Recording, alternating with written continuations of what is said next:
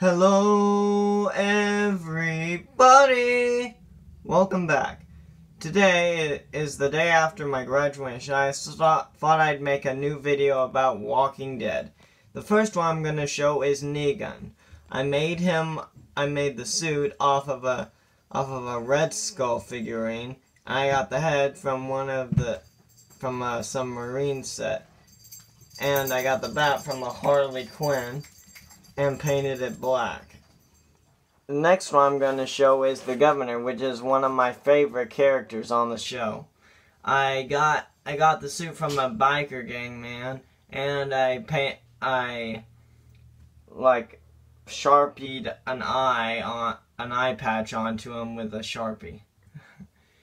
Next one I'm going to show is Merle. Sorry. I made him from a Harry Potter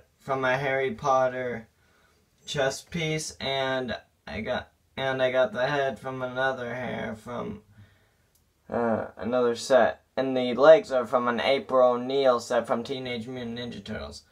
Now, I made the hand from a Harry Potter wand, and cut off the end so it would fit in the thing.